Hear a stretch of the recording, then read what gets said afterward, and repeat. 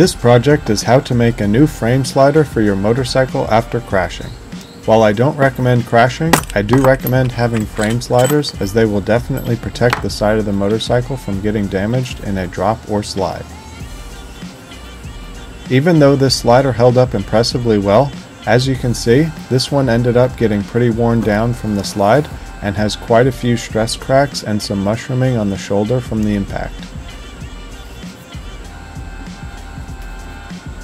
The first thing to do is press out the aluminum bushing from the plastic. I'm using a socket that partially fits in the bushing but doesn't slide completely through.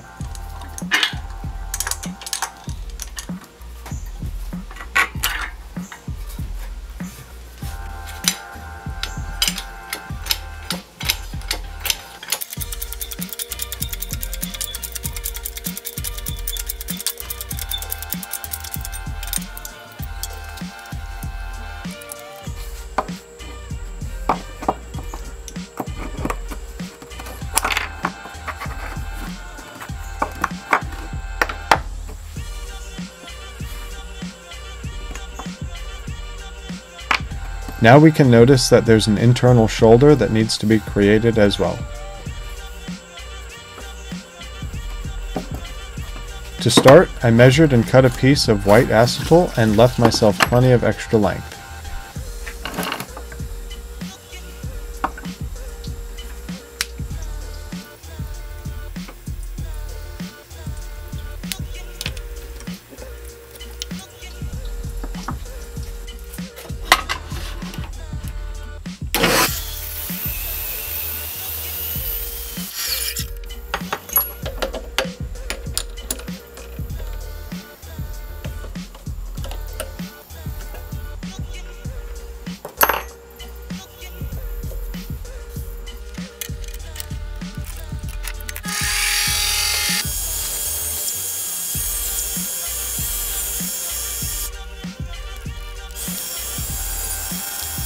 Next, I drilled a hole large enough to let me use the boring tool from here on out.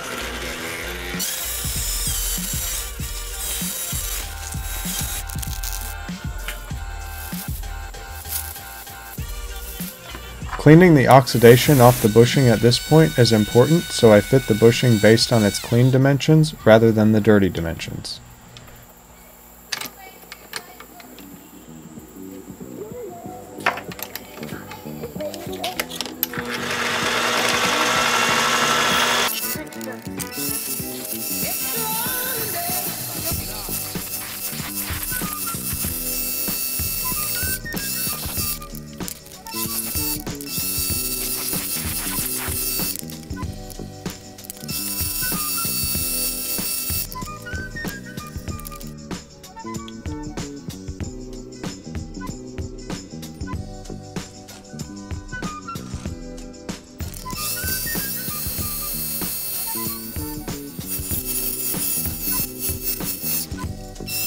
I decided to bore the larger diameter first, which was most of the depth of the slider.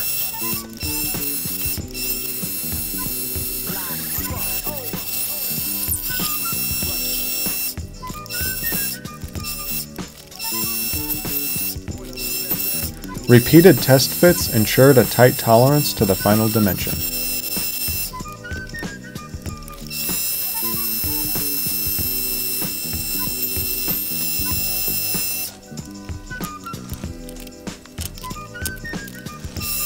The smaller diameter at this point was easy to bore as I just had a small length of material to bore out.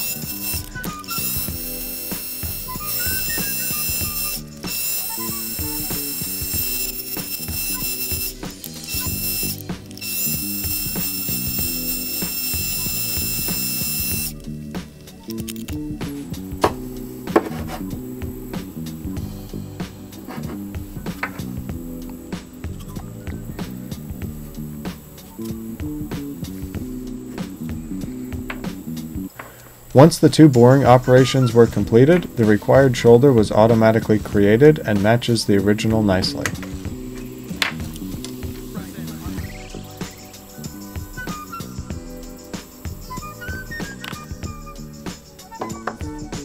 All that was needed to install the bushing was just to tap it in and let it go home.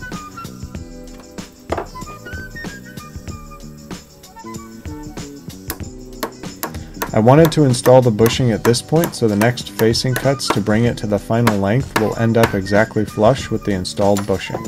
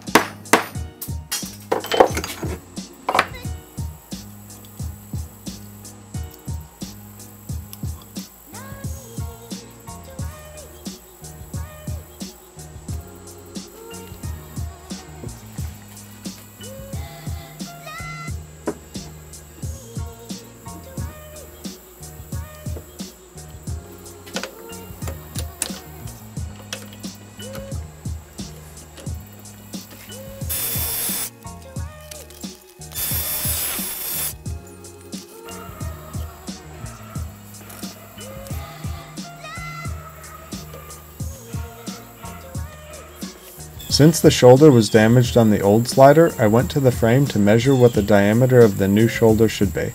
This is simply a clearance for the frame tube when the slider is mounted.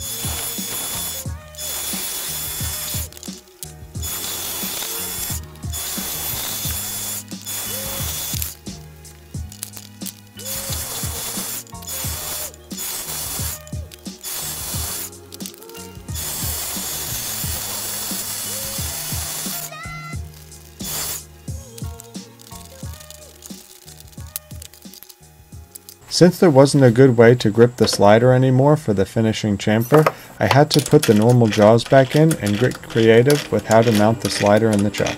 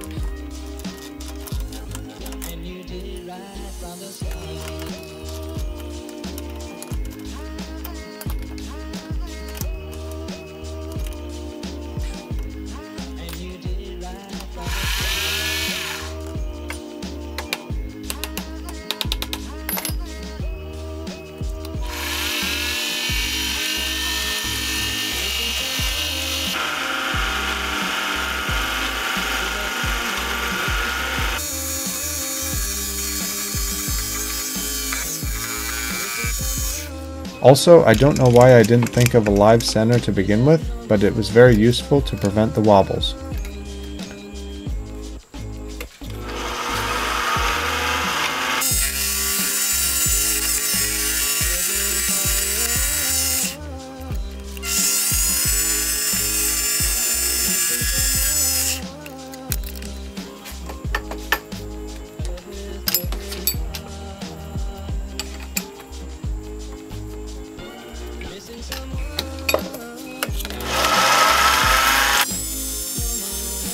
I tried cleaning up the surface with some sandpaper, but I'm not sure if it was really any better or not, but at least the printing was removed.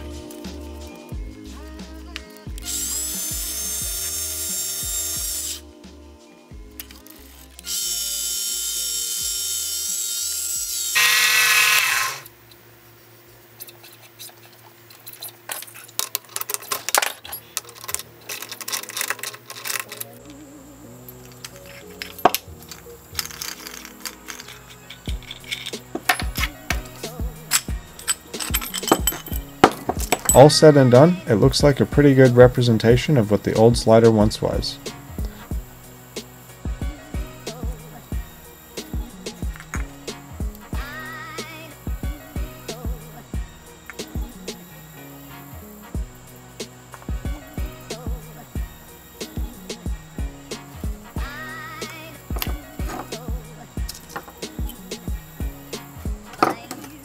The last step is to clean up the mounting bolt and reinstall it on the bike.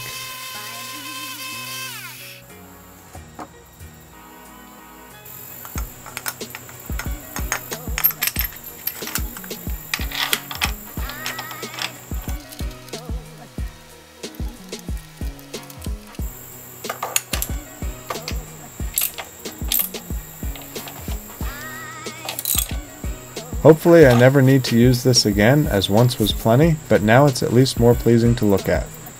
As always, I'll link to the materials and such I used in this project in the description. Thanks for watching, and please like and subscribe if you enjoyed it.